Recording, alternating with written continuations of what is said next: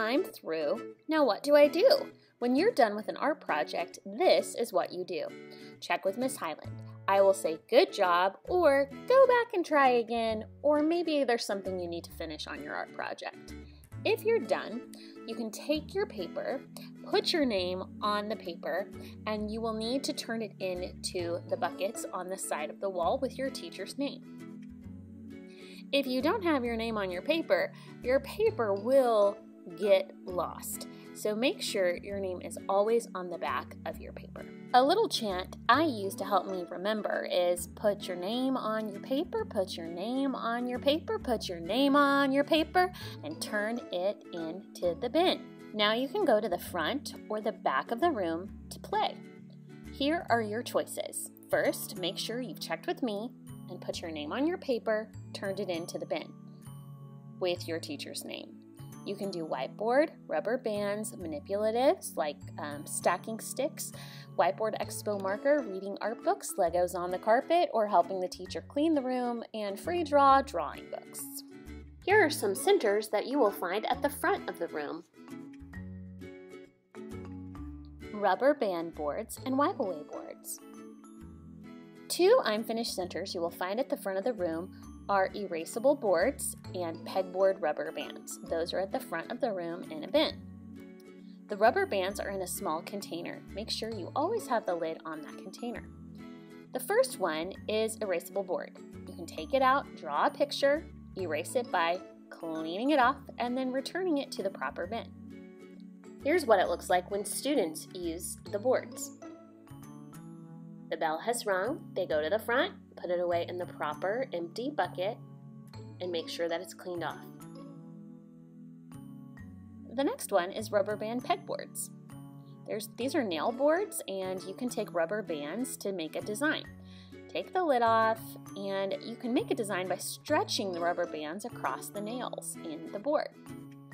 You can create designs like trees, squares, anything really, shapes, geometrical designs. Now once you're done, make sure all the rubber bands go back into these containers. The lid should be on nice and tight. Check the floor to make sure no rubber bands have snuck their way out of the container, and then place it right back on the shelf where you got it from. Here's what it looks like for a student to use rubber bands. You can make anything you want, and then when the bell rings, put it back in the cup.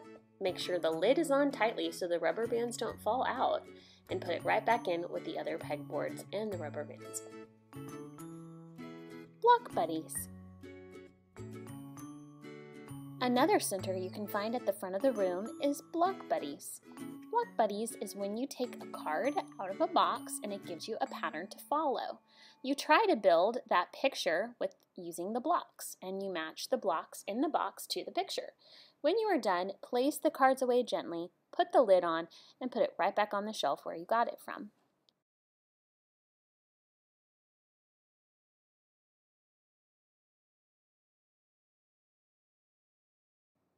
Mosaic tiles.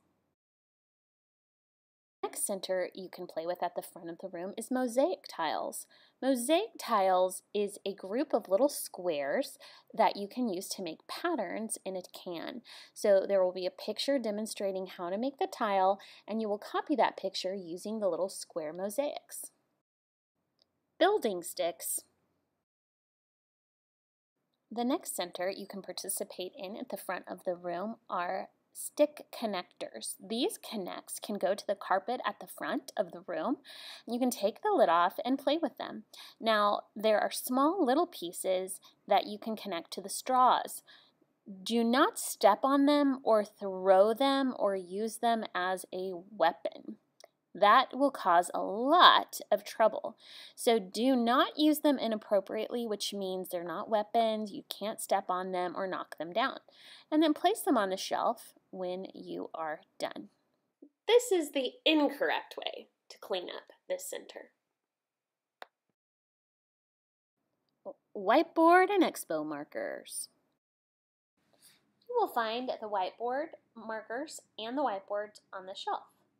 When you use them, make sure you put the lid on and wipe them off with a rag or an eraser and put them back where you got them from.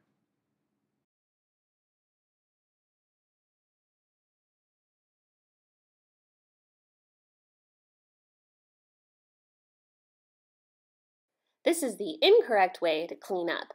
You don't jab the markers on the board, don't throw them in the basket without a lid on, and don't leave it on the table expecting someone else to clean it up. Free draw. You can find drawing books here. You can also find reading books if you'd like to read. And free draw supplies are here at the front of the room. At the front of the room, you will find free draw paper. Free draw paper is when you can draw whatever you want during free time. Now, at the back of the room, there's helpful resources you can use for free drawing. If you want to learn how to draw something, go to the How to Draw book station. On this shelf, there's tons of books that have ideas on what to draw. Animals, horses, people, sports, cartoons. Once you're done with the book, make sure it gets put back on the shelf neatly. If you're looking for something to color with, feel free to grab a bucket from the front of the room.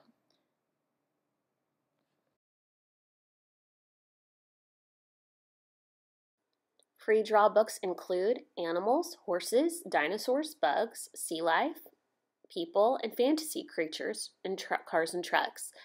Make sure that you take your paper home with you and don't leave it in the classroom.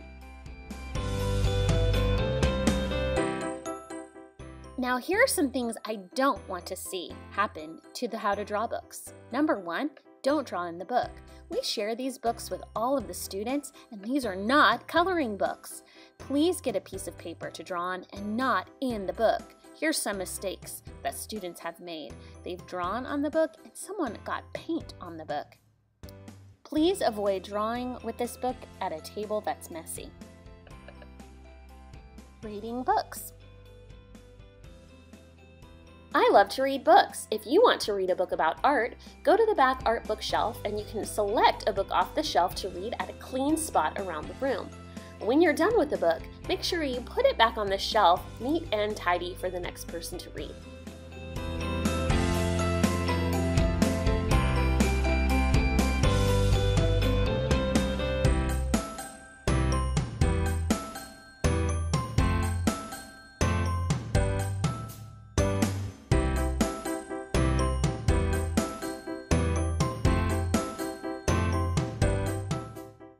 Picture tiles.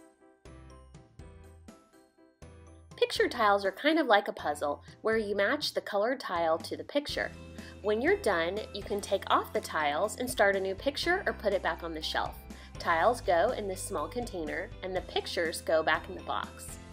The whole thing goes on the shelf against the wall.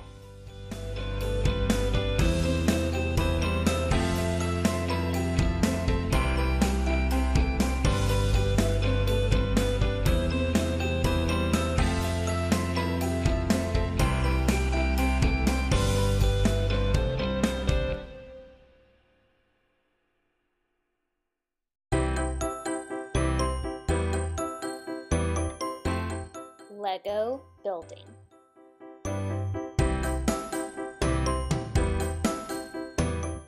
There are 2 spots for Legos. One spot is at the back of the room. You can play with Legos on the table or on the carpet. Whenever the bell rings, it's time to clean up. Please put the Legos back inside these 2 black containers with red cushions on top. Make sure every student has all the Legos inside before you put the cushion lid on top. Once it's done, leave it on the ground. These are also chairs or seats. Go back to your seat, ready to go.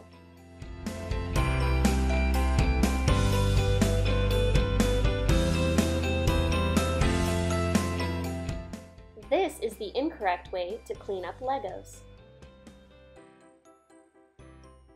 They left them there and they didn't put them back inside the containers that they were playing with them. At the front of the room are small Legos. You can play with those at the table or on the carpet. They belong here. Pencil sharpener.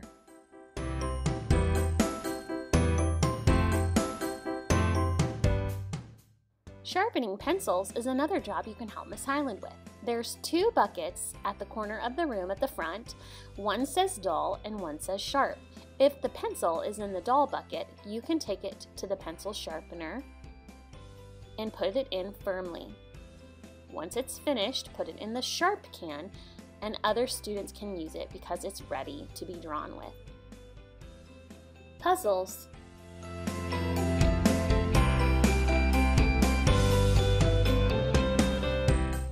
There are two larger puzzles you can play with on the carpet. One is a safari puzzle and the other is a dinosaur puzzle. Make sure that you're putting them back in the correct spot. If I were doing puzzles, I would separate them so they don't get mixed together. The safari puzzle goes on the shelf on the side of the room by the pencil sharpener, and the dinosaur puzzle goes in the front of the classroom on the black shelf.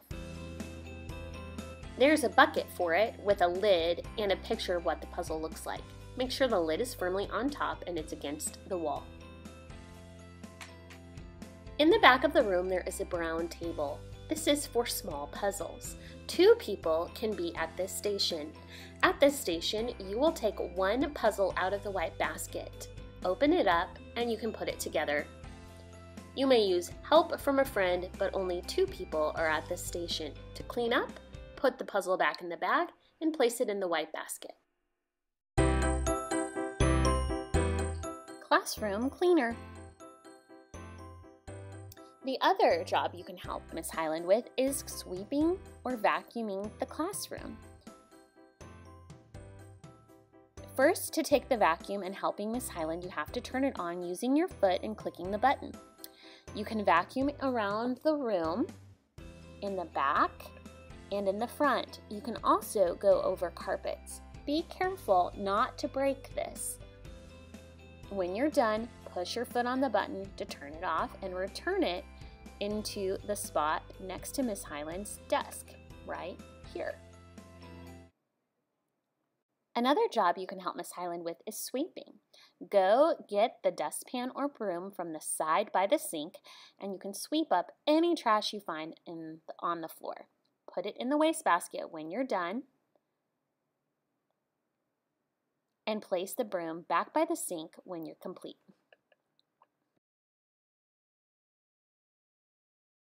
Enjoy Centers and have fun.